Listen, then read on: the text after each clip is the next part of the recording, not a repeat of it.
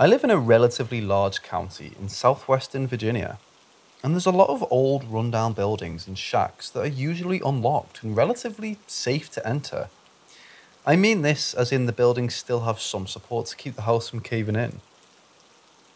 It was the middle of summer, and being the edgy teenager I was, a few friends and I decided to go to an abandoned house that was just on the cusp of the wood line next to our houses.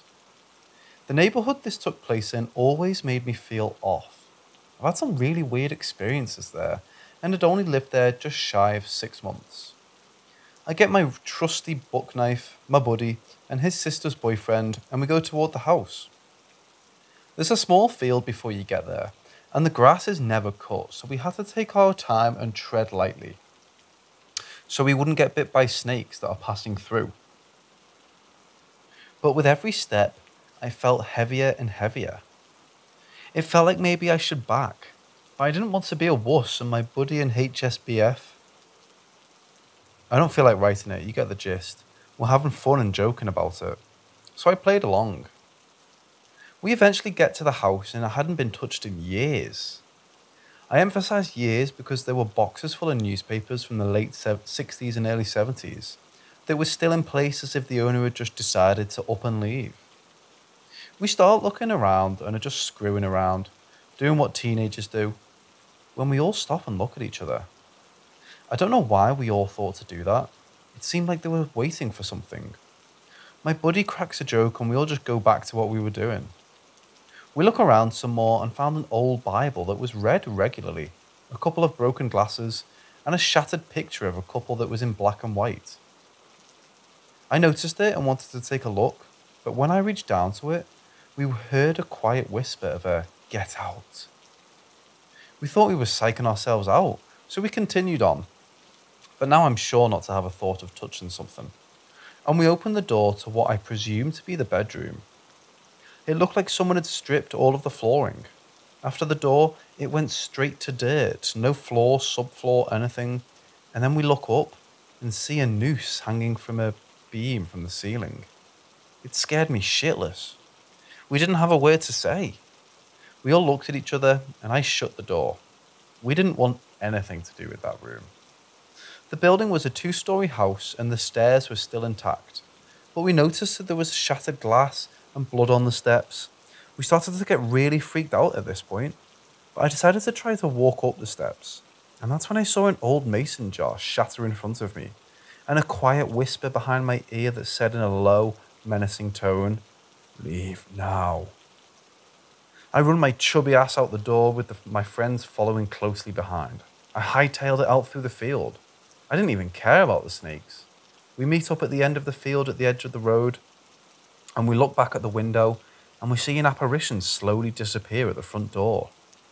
Me and my friends made a promise to never, ever set foot there again. And we haven't since. It's been 6 years since this occurred and we're still friends. We joke around about it now, even dubbing the Kent House Ghost our road name. But I still get chills when I think about the words, "leave now."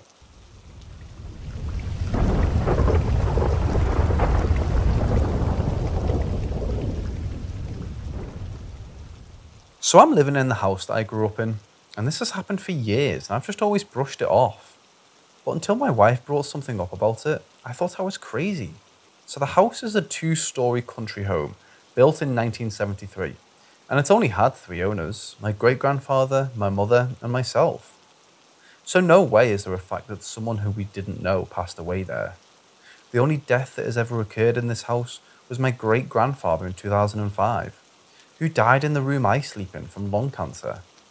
I was always terrified to stay in my room when I was younger for one particular reason. The door would always slam shut if it was cracked, or fling open when it's halfway open. Let me give you backstory. My great-grandfather always hated doors not being one way or the other. You either have them opened or closed, no in between. I barely knew the man, so I couldn't tell you why this is. So I feel as if it's him doing this, but I couldn't be sure. Another weird thing is that a main air duct is located behind one certain door in the main hall that lets much of the heat, or AC, in. Constantly opens as if someone wants to use the heat or AC they're paying for. And this will happen at random. if it's on or off, day or night. And the weird thing is, it doesn't just fling open. My wife and I have both observed the doorknob turn and open, as if someone's opening it. It's crazy, and I'll have to try and record it. The final thing that's weird is that my basement door, which has a slide lock and a door lock on it, in which I double check every night to make sure it is locked, constantly opens in the middle of the night, and I can hear it creak open, weirdly, in my dreams occasionally. I see him in my dreams, but I have no idea what's causing all of this.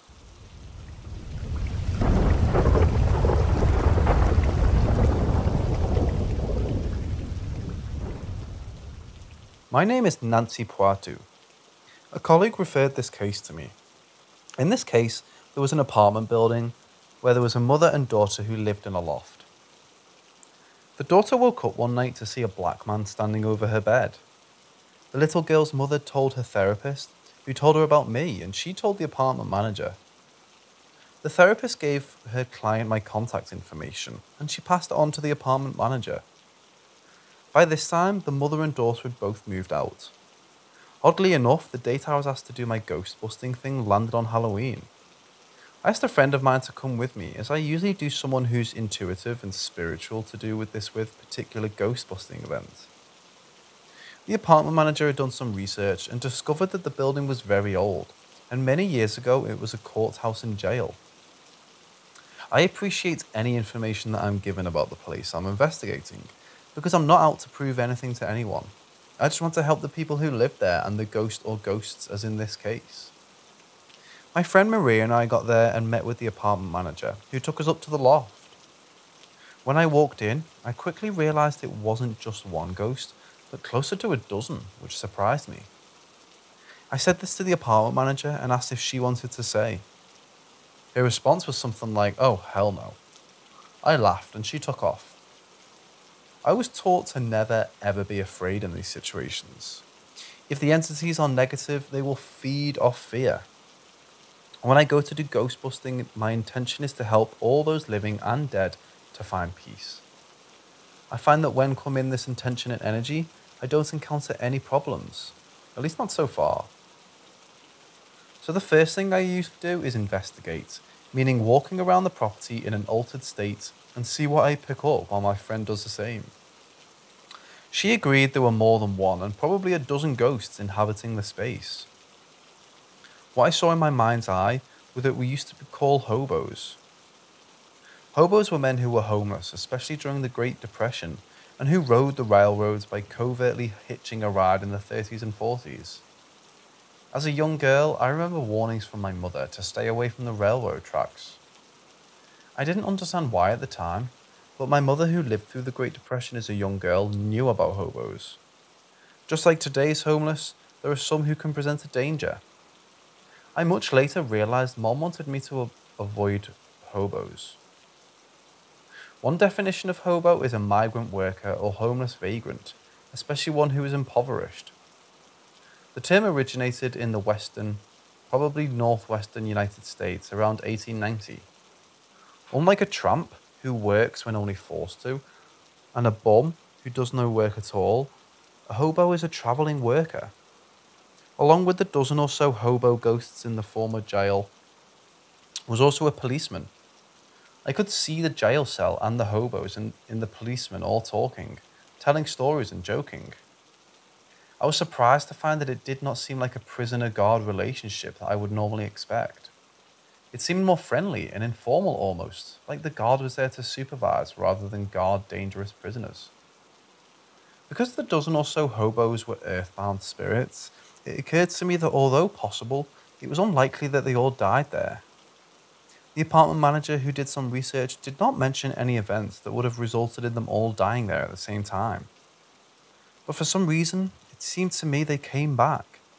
Perhaps because it was a friendly, warm environment in what must have been some pretty depressing lives. Many years later, I learned that back in the 30s and 40s, police departments would open their jails for these hobos to have a warm place to sleep and a meal. I didn't know this at the time I was visiting this loft, which is why I was somewhat confused by the energy of the relationship being so friendly. Once I determine what's going on in a location, I then attempt to communicate with the ghosts or earthbound spirits. Until I'm shown otherwise or experience otherwise, I assume that the souls that are stuck in a place between our physical plane and the next, which ghosts or earthbound spirits.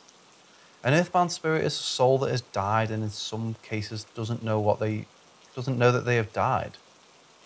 Sometimes earthbound spirits have died under very traumatic circumstances. They're scared and confused and unable to perceive the light, and so are unable to make their way into the light and get to the portal to the other side. What earthbound spirits need in these cases is someone to help them find the light, the path to the other side. Sometimes they need to tell their story, and that alone can release them from being stuck between worlds. Some earthbound spirits are just unwilling to move on to the next place for one reason or another. Sometimes it's a guilt, a horrific loss, a traumatic death, or simply being very attached to a place. Souls don't always stay at the place where they died. They sometimes go back to a place where they have good memories or where an important life event, or good or bad, happened. This was my conclusion about the hobos. The energy felt camaraderie and acceptance. My next step is to go into an altered state to communicate with the ghosts. There seems to be no reason other than the camaraderie and positive feelings they had about each other, and the location that drew them back here and was keeping them there. My friend Maria did a ritual to open a portal. I laid down on the cement floor and went into an altered state. I think of it as entering into their space. I think they telepathically know I'm there to help because I usually encounter very little resistance.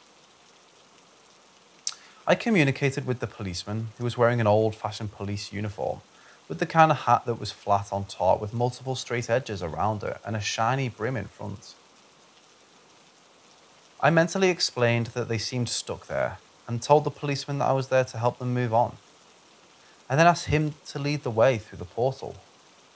He hesitated, saying that these men were his responsibility, and if he went first, he was not sure they would all follow him.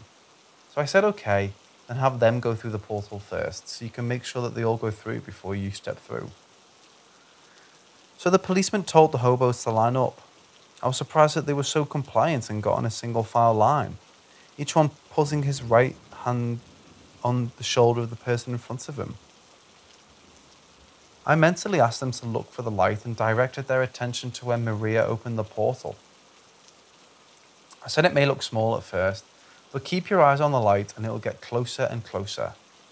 And so, in a line, they began to walk through the portal, and lastly, I saw the policeman follow. It's at that point that the spirit guides and loved ones of the earthbound spirits can then take over, guide them into the afterlife. Having been a hospice volunteer, I've seen people have deathbed visions where guides and relatives who have passed on before them come to get them. But sometimes in the case of the earthbound spirits, their vibration is too low for them to see the light. Spirit guides, friends and relatives. That's where the need for someone like me comes in, so that I can get them to a point where they can now see the spirits who are there or at the portal. My next step in ghostbusting is now to remove any negative energy and to raise the vibration of the place.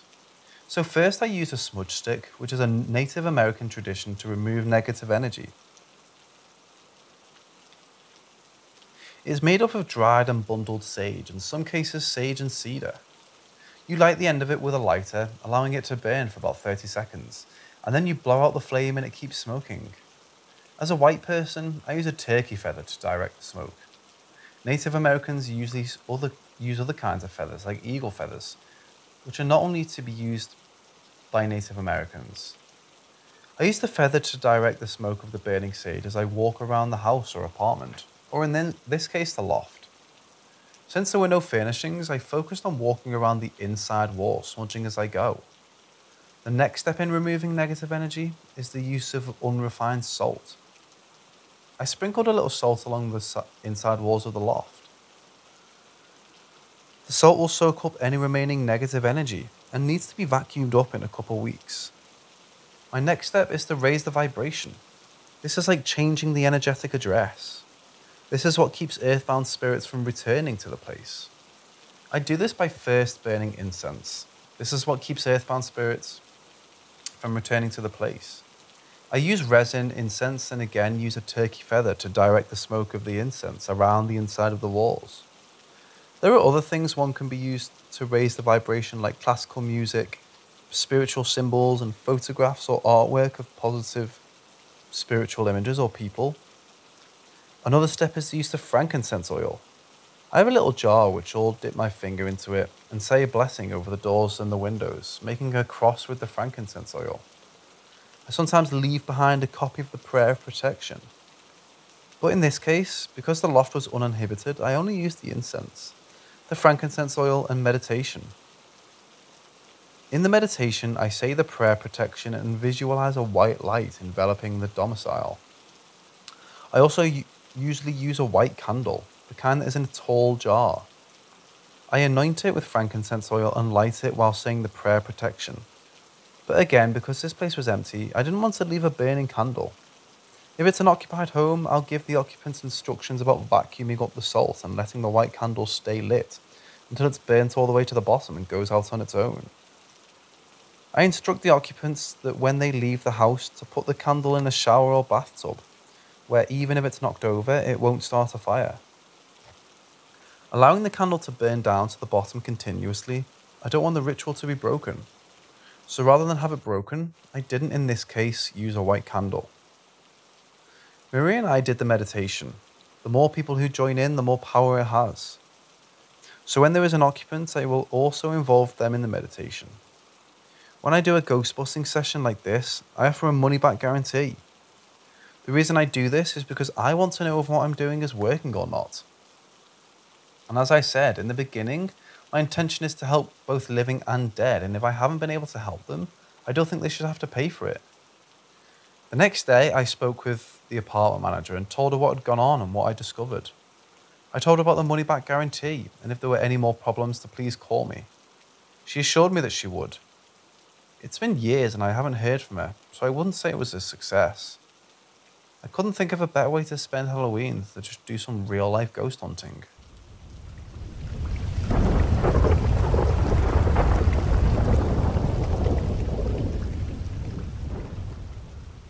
One day, I was sitting in my living room. To the right of where I was sitting is the door that leads to the kitchen. All I had to do was lean forward to look into the kitchen, and I could see through the kitchen to the back door. I was also able to see in the opposite direction, the front door. So I'm sitting there, and I hear the back door open and close. I lean forward and look, but I see nothing. I hear footsteps that sounded like men's boots. As usual, rather than visually see something, I see it in my mind's eye. What I saw this day was a cowboy. He walked straight from the back door through the dining area, through the kitchen, and stopped at the doorway right next to where I was seated. It felt as though we sort of looked at each other and shrugged. Okay, I said to myself, that just happened. And then he continued to walk through the living room, and I heard the front door open and close.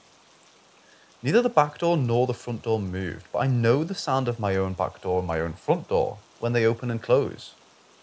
My house is not haunted, and this had never happened before or since. From knowing the history in the city I live, the area where my house is was a very long time ago the red light district. So it's my conjecture that this cowboy was looking for the brothel. When he didn't find it, he just kept on walking. It seemed obvious to me, or it felt to me like he could see my house and he could see me and was somewhat confused as I was in the moment. I was taught to never be afraid of ghosts, because if they were negative entities, they would feed off the fear. I've never been afraid, startled maybe, but never afraid. So this was just one of those things that happened that was interesting, but I was not the least bit frightened or upset. It was just a day where a spirit walked through my house looking for the brothel.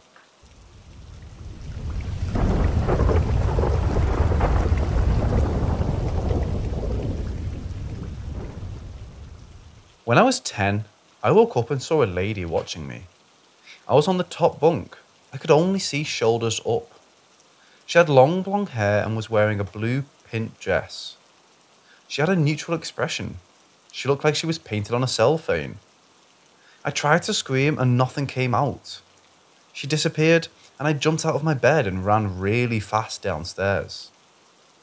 My parents got out photo albums and asked if I saw her in any of them. I didn't. They said not to be afraid. Seeing people who have died is a gift. I said I didn't want it. They heard of a local lady who had the gift. They arranged a meeting. Sounds like a good idea. Oh my god, she scared the shit out of me. Eventually, as I got older, the lady was very helpful. The reason I share my experience is my parents didn't call me a liar. Instead, they had me meet with someone to help me understand what was going on.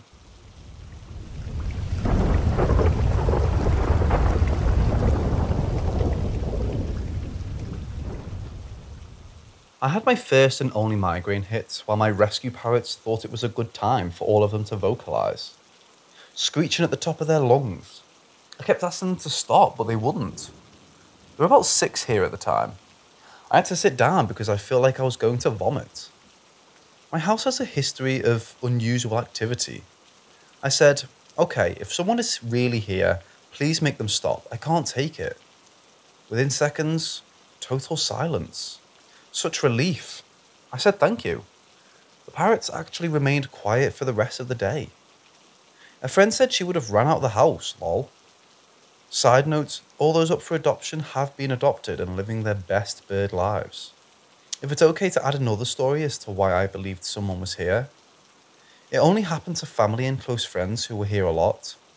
Sometimes when using the bathroom, the door wouldn't open no matter how hard you tried. It was like it was cemented closed, no give at all. Well, until you said please out loud, the door would open easily. It was so funny the first time it happened to someone. At least they locked us in instead of out. So they weren't cruel, lol, but this is why I asked if you are here, please stop the birds. It's nice to have a friend, even if I can't see them. I think my animals see whoever it is, but the animals aren't afraid of them.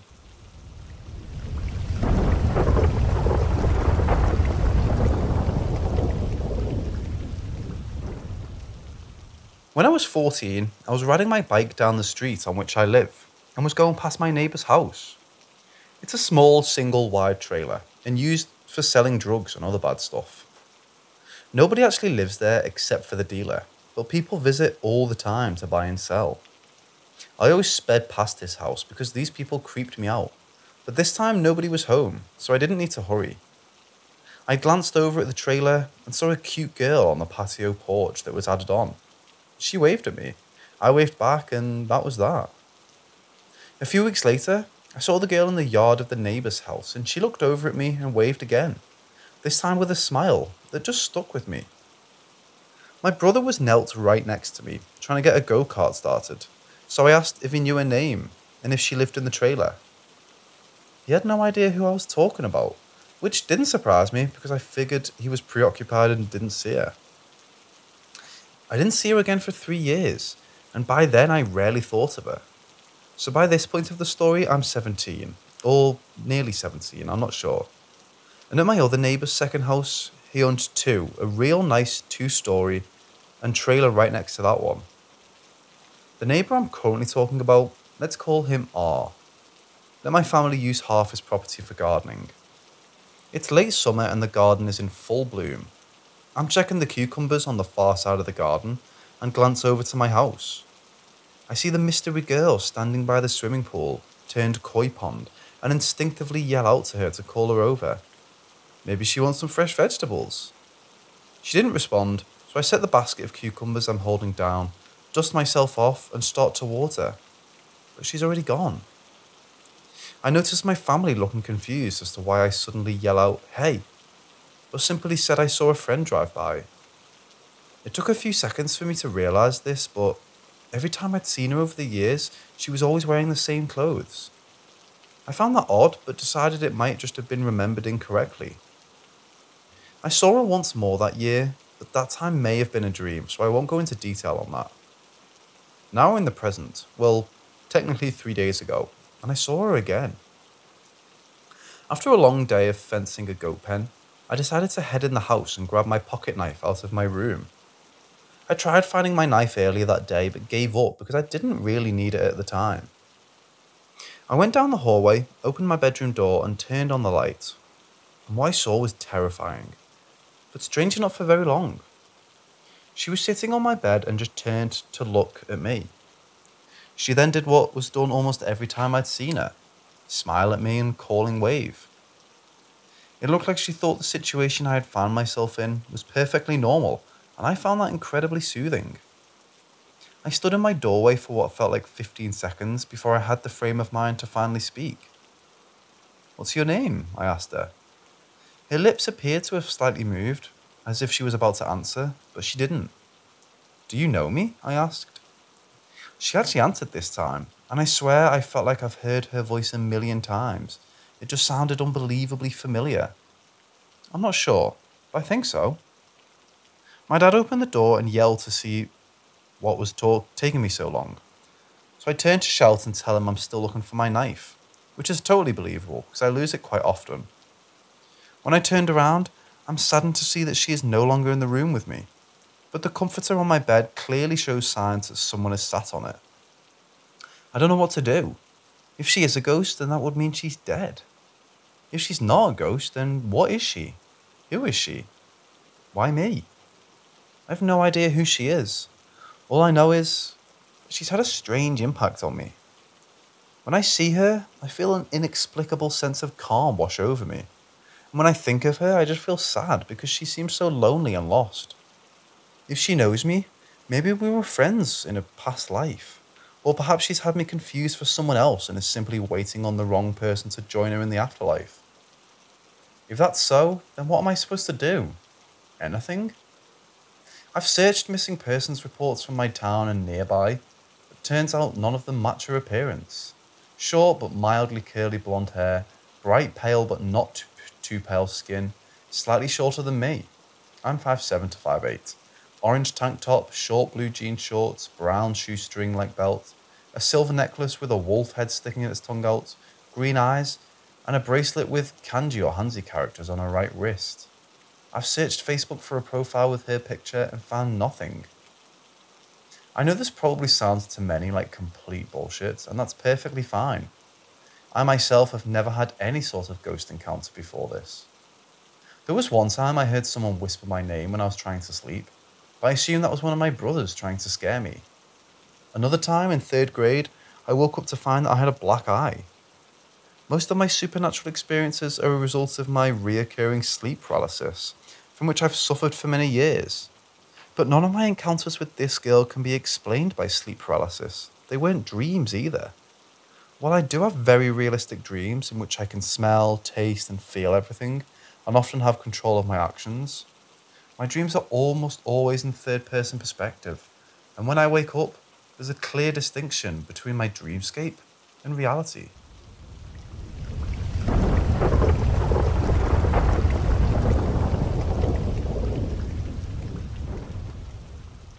The house that my mum used to live at for around 5 or 6 years was haunted horribly.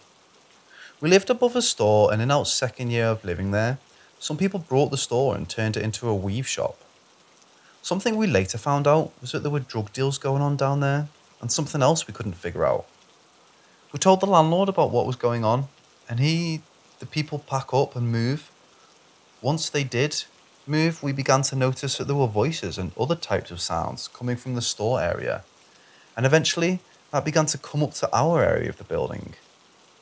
The weirdest encounter I've had with a spirit was when I do laundry in the basement, below the shop, and there would be this shadow cloaked man with a fedora hat on, and he'd just kind of chill in the corner of the basement and just watch.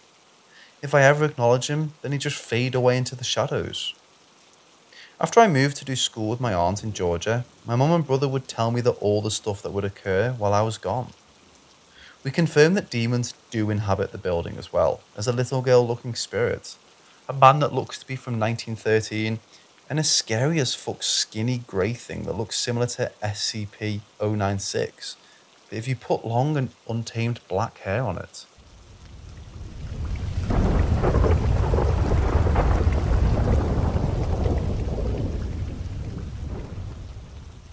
This story takes place quite a few years ago when I was turning 6 or 7. I can't remember exactly.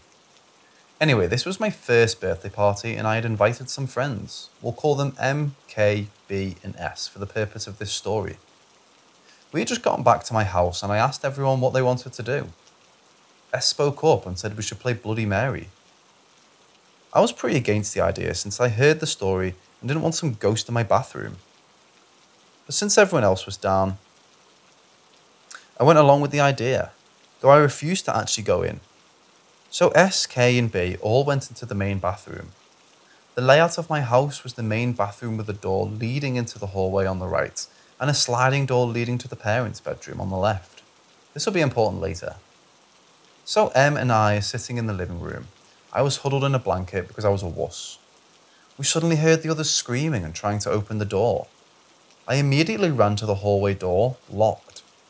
I went to the parents' bathroom door, also locked. Did I forget to mention the hallway door couldn't lock and the sliding door was locked from the parents' bathroom? It couldn't be locked, and then shut you had to lock it when it was closed. So I was freaking out and crying because I thought my friends were goners. What felt like the longest few seconds of my life passed by the hallway door was flung open and S, K and B almost tripped over themselves running out the bathroom. I was so relieved to see them and we all stood in the living room, allowing them to catch their breath before explaining what happened. Things had started to calm down when S, whose back was facing the bathroom hallway at the time, started complaining about her back feeling like it was burning. We looked at each other before asking her to turn around so we can look at her back. We lifted her shirt, only to find an angry face starting to appear just under her right shoulder blade. The angry face looked freshly scratched and it was starting to bleed, like someone with sharp fingernails had scratched her only moments earlier. What makes this even weirder is that none of us were near her back and she was the only person who had played the game multiple times with no consequences. That is where the story ends. Years later, Em tried to tell me it was a prank, but I don't believe her. I remember it too well to even think it was faked. Their screams, the fear in their eyes, the mark on S, and the fear I felt in that bathroom every time afterwards was enough to convince me it was real. As I said, I always felt something in that bathroom, especially when the lights were off. So I gained the habit of always opening the door before I flush and wash my hands. It was pretty funny telling my mom that, because she'd always wondered why I did that.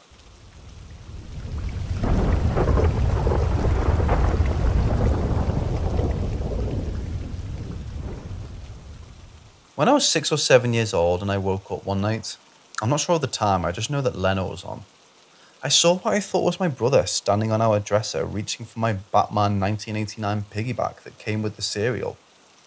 I was proud of it because it had $12 in it I'd been saving to buy a Ninja Turtle.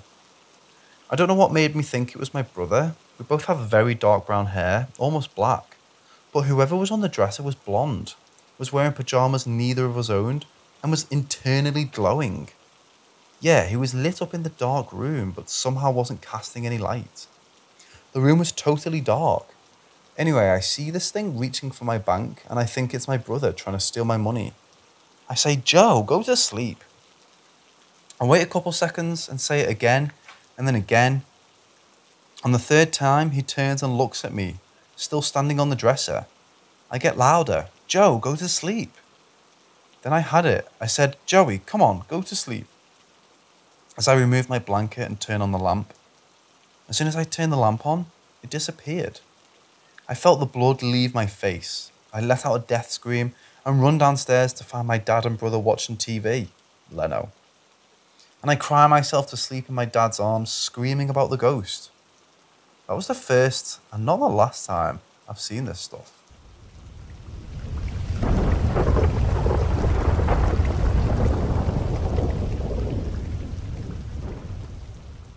This happened many years ago, as I was house shopping and recommended by my real estate agent to look at this new listing.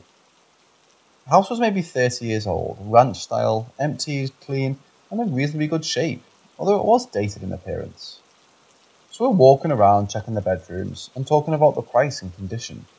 I have an odd feeling of being watched by someone, especially in the bedrooms, as if someone was standing close to my face. I usually don't have those vibes. We continued into the living room and kitchen area, and the feeling continues, but more like being watched from a distance.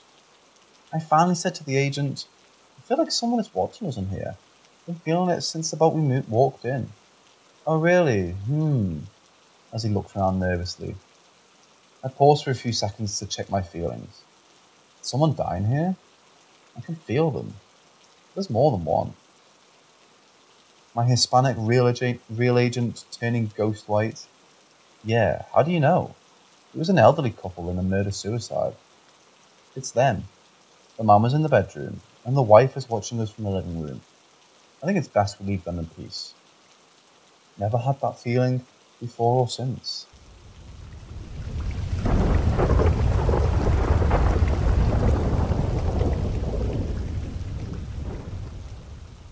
I work in a print shop in north central Arkansas. I believe it's haunted. Nothing demonic, kinda fun and friendly. Wouldn't go as far as saying Casper. It pokes me on the shoulder when I look around, no one is there. I get to work 30 to 45 minutes sooner than the other three gents that work there. Pokes are not the only thing that happens. Oh no, lights will turn on or off, doors will slowly open or close, paper boxes will fall off shelves. Coffee aroma before I've even made coffee. My mom passed 2.5 years ago, and before my dad took the recliner out one of the office room, we had the recliner locker would rock by itself. I'm not the only one who saw that. My daughter and co-worker did too. So my daughter and I had to go to work tonight to finish up a large project.